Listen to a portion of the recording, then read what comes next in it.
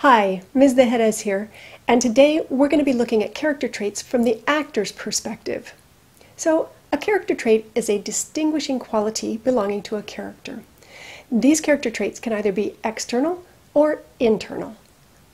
External character traits are literally all around us.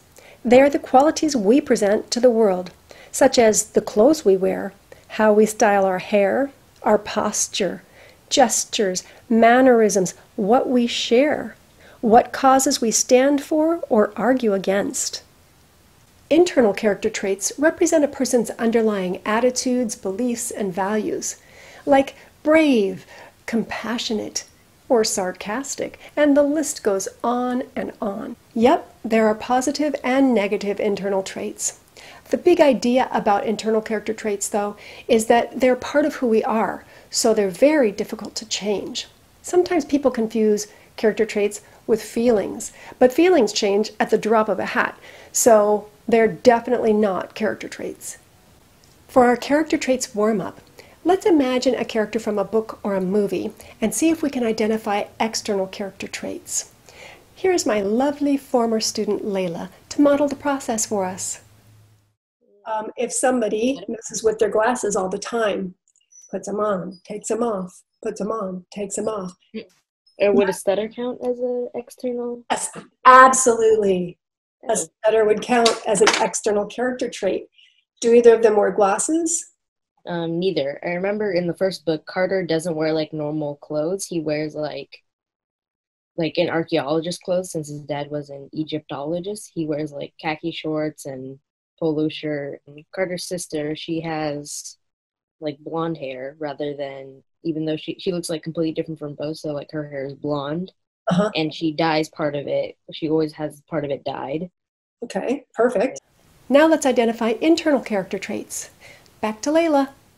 Carter's sister, one of her like internal traits would probably be the fact that she's like a bit sassy. Oh, yeah. I like that. I like that terminology too.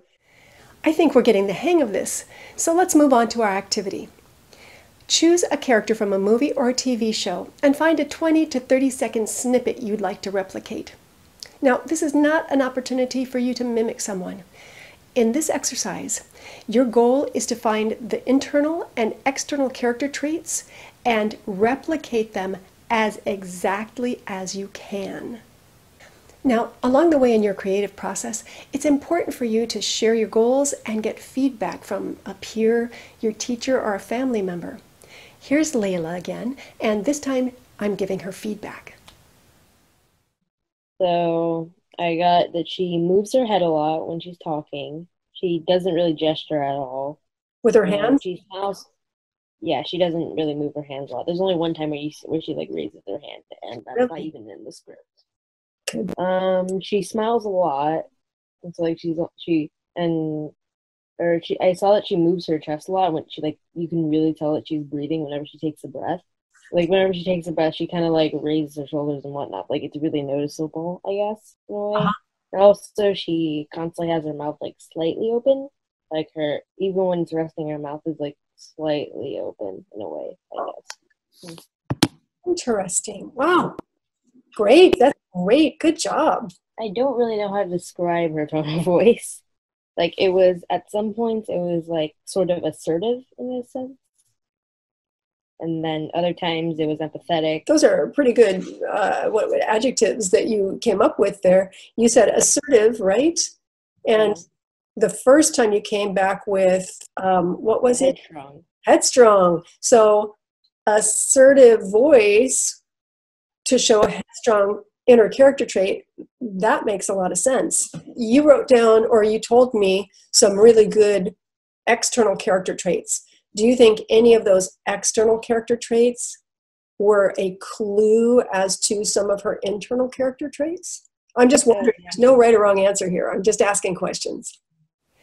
This character trait activity can be presented as a recording, live in the classroom, or live virtually. To see Layla's presentation, join us in the next video, where we add cultural context to our work with character traits to create a verbatim theater work. Hope to see you there.